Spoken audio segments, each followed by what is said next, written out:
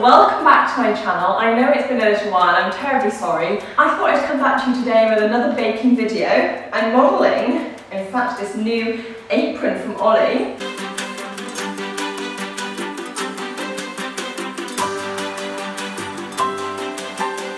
But yeah, I absolutely love it. As you saw, it's got this gorgeous pleating, it's covered in bumblebees, and you know what's so amazing? It matches perfectly this tote bag that Phoebe got me for my birthday, which is also grey with bumblebees on. So what a coincidence.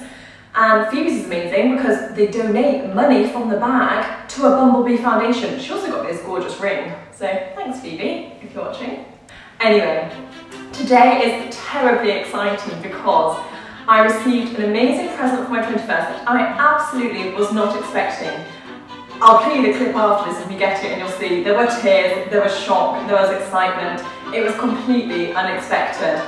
And I'm going to reveal her to you now. She's called Mary and it is an absolute pleasure to introduce her to the channel. Are you ready? Ta-da!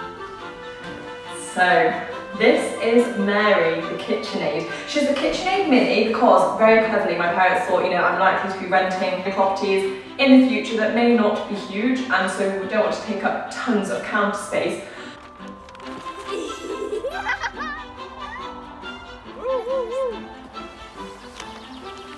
Oh my god, it's red!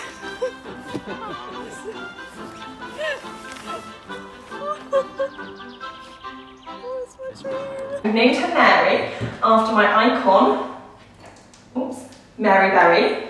This is in fact a book I got from my nana for my 21st, and she wrote a lovely message in it all about how we used to bake together when I was younger. So I feel like this is just going to become a real baking Bible for me. So we'll just pop Mary there because I'm referencing one of her bakes today.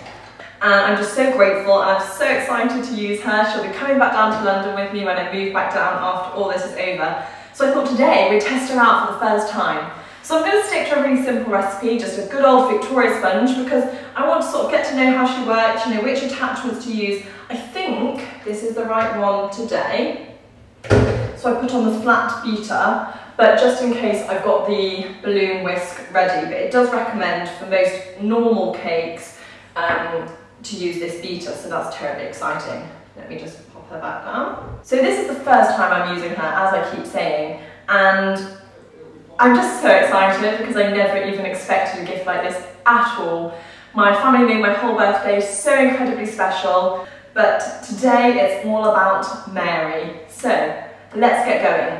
I know in a previous video I said I liked weighing things out on camera because it was quite authentic, but because today the star of the show is Mary, I've weighed it all out so we can really just focus on her today.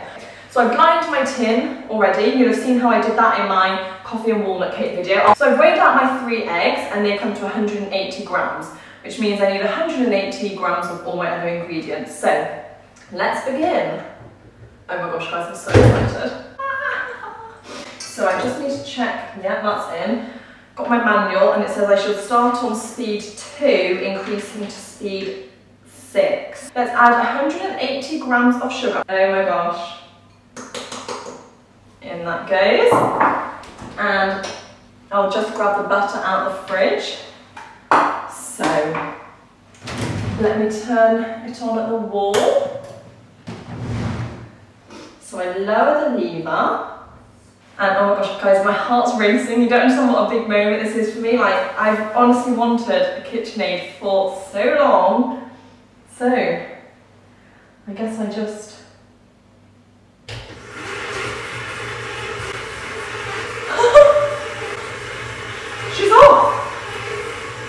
So I'm just creaming together the butter and sugar. Oh, it's got a lovely motion to it. Working excellently, I must say. It's got a really good motion. That means it doesn't leave too much on the sides. Oh, that has come to a beautiful batter. And then I'm just going to increase it ever so slightly.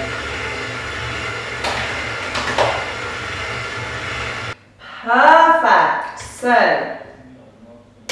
oh, that has so quickly come to a lovely smooth batter. Just going to scrape it all down. Wow. So that was Mary's first use, and I'm thrilled. It worked so quickly. Let me just show you. So quickly to bring everything together in a lovely smooth batter. There you go. So you put it in and then you sort of, and I can just feel that it stops and then I can't lift it out again. Wow. So you'll notice I've got a new guest with me. Hi, Sophia. Hello. And Sophia actually bought me a new cake tin, which I'm going to take back down to London with me. And she painted me the most amazing picture, made it all herself. She's so creative for my birthday. And apparently you were involved in a lot of the planning, weren't you? So, Sophia is going to crack the eggs into a bowl for me, please. That was quite good. That was a lovely crack, wasn't it? No shell in there. Number 3. Guys, I can't get over how quickly Mary mixed that for me. Thanks, Mary. Okay, Pop them in. So let's add the flour. Again, 180 grams. Oh my gosh, I genuinely feel like I'm on Bake Off. There we go. that's so cool. So she's on and she's mixing. See how she brings it together so nicely. So quickly, and it doesn't, yeah, it doesn't even like poof, does it at all? So I'm just going to stop that for a minute to do a little spatula.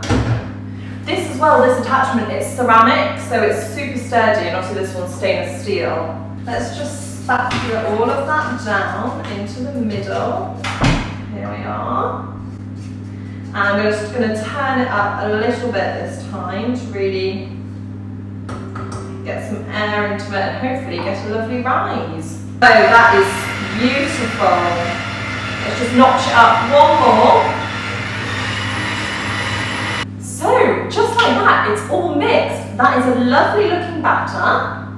It's beautifully mixed together, so light and fluffy. I can't get over as well, as I keep saying, how quickly it mixed all of that together. I should have said at the start, I went for just one camera angle in this one because, as I keep saying, I know I probably sound like some sort of... I'm a crazy cat lady, but for baking and for my KitchenAid. As I keep saying, this is about Mary, so you all know how to make a Victoria sponge recipe. Of course, I'll pop the instructions or method in the description box. But you know, this was really about testing Mary out, seeing how she works, how she, you know, made my cake, and I'm hoping, given how lovely this batter looks, that it's going to be an excellent cake.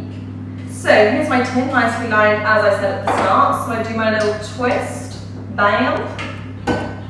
That reminds me that I've been watching the new series of Drag Race All Stars, and Alexis Mateo is back. Bam! Let's just spoon this mixture into the tin. Oh, what a beautiful, silky mixture we've got here. I hope that this produces an excellent sponge. And it was so much quicker and so much less messy. Oh guys, I'm so happy right now with Mary. It's such a dream come true. Oh my word.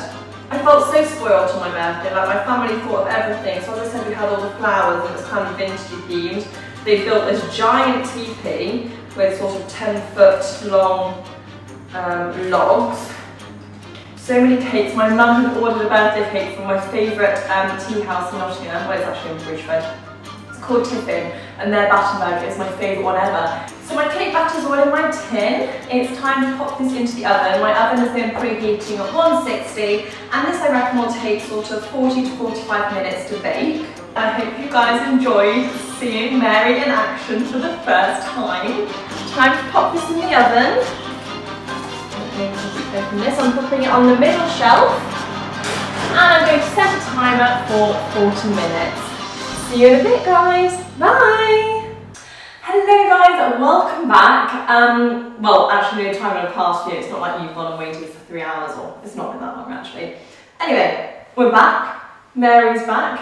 So I've decided I'm going to make buttercream icing for the top and put jam in the middle of this cake. So I'm actually going to be making a half quantity of butter icing today. I hope it'll be enough. I think it will be.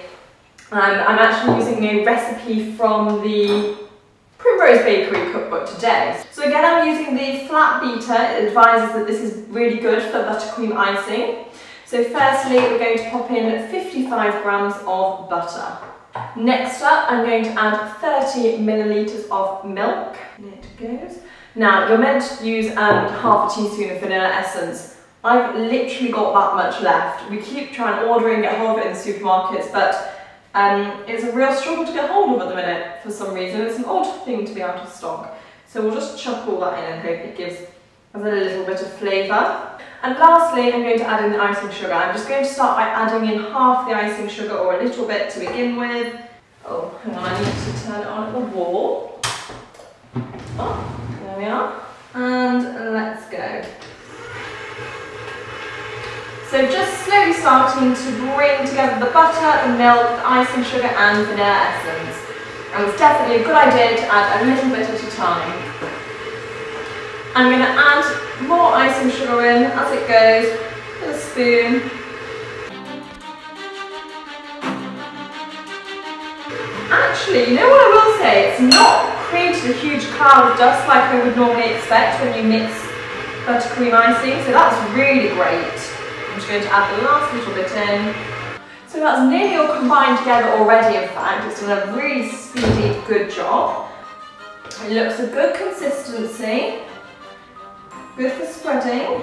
While that's just finishing off, I'm going to pop my cake onto my plate. So here's my two halves. I'm going to take the bottom part of the cake onto my plate. And we're going to use some raspberry jam for the filling today. The icing's done. This is all going so quickly doing it this way. Usually that with a hand mixer takes ages. So let's fill the cake with some jam. Dolloping a little bit on to start and just spreading it over the cake. So the jam is lovely and evenly spread. I'm just going to pop the top part of the cake on now. Looks good. So my favourite way to do ice cakes is using a palette knife. This one is a brilliant one. It's got a good amount, a bit of flexibility to it, lovely rounded top, and I just find that this is the best way to sort of smooth the icing over the cake. So I'm just going to grab my palette knife with the butter icing on and start to spread it over the top. This is lovely butter icing, I must say.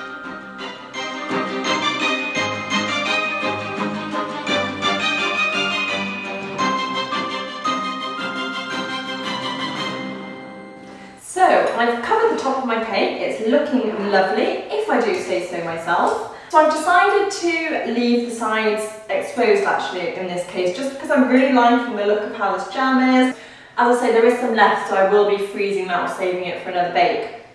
But I hope you enjoyed seeing me bake this cake, and I hope you enjoyed seeing Mary in use for the first time. I'm absolutely thrilled with her, like genuinely guys, I don't think you understand, well maybe you do because I sound crazy. I am just so excited to now have a KitchenAid to bake with, and it's been terribly exciting trying her out today, and we've come up with a lovely cake. Thanks so much for watching guys. I'm sure I'll be doing more baking videos soon with Mary, and I haven't vlogged in a while, so maybe I'll start doing that again. If you did enjoy, give it a little thumbs up, and I'll see you again soon. Bye! Hi guys, I'm back. I know I said goodbye and you thought you've got rid of me, but we're here again to capture the momentous moment of me cutting the cake. We've got the lovely teapot and tea cup and saucer ready for afternoon tea. Not that I drink tea, but we're going to cut the cake now. So, oh, the knife sinks beautifully through the sponge. Wow, look at that beautiful slice of sponge cake. Let's pop that on a little plate. Here we are. And there we go, a little sneak peek into the cake. Alright, I'm going for real this time guys. Bye!